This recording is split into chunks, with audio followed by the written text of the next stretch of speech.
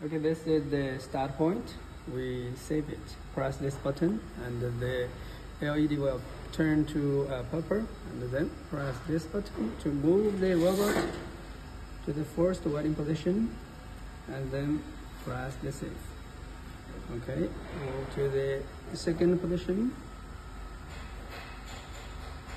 Okay, save it. Then to the third position. Save it. Okay. Move to the end position and save it. Okay. Now let's back to the teaching panel and use the PTP.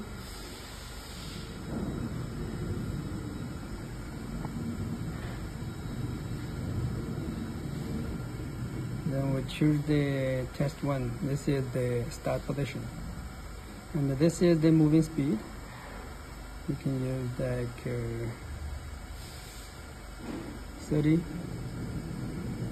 And then add the order and apply it. And then we can test this order. Press this button. We go back to the start point. Okay, then we use the line order. Create the second command. So we choose the test 2, and this is welding. This is moving speed. We can also use the 30. 30 and enter. Okay, this is the moving speed. You can see the speed here. It's 40 centimeter per minute, and then apply.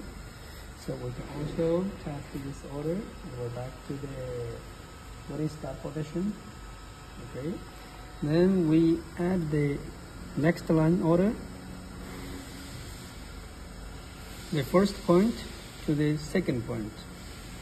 The second point's name is the test 3. But now, let's notice here we need to use the lower speed because this is the welding order. So we use the 5%. Let's add and apply.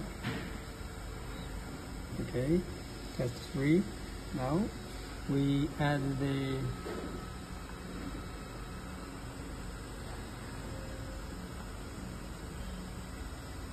third point, test 4. So we need to use the 5% speed and apply it. Okay. So let's move to the end point. The end point is the test 5. Test 5. And then is the 5%. Add and apply. Okay, now this program is add the start point, start welding, and second point, third point, and fourth point. Okay, now let's add the welding order. Okay.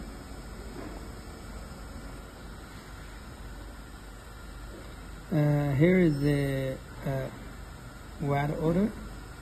When you connect your welding machine, you can use this order to start or end the arc. This is start arc, this is end arc, and this is the welding delay. You can also add a delay time and then apply. So now we can find the arc start and the arc end. We need to move the arc start to the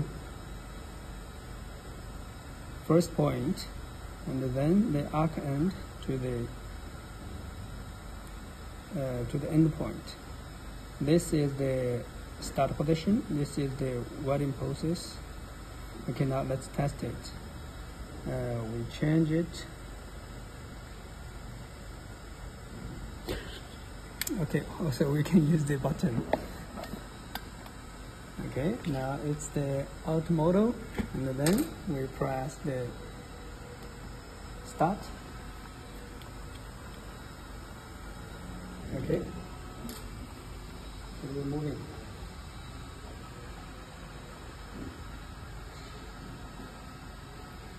Also, you can add the arc or circle to the welding process. Okay, this is the welding process. That's it. Like I said, it's very easy for program the welding program. What about?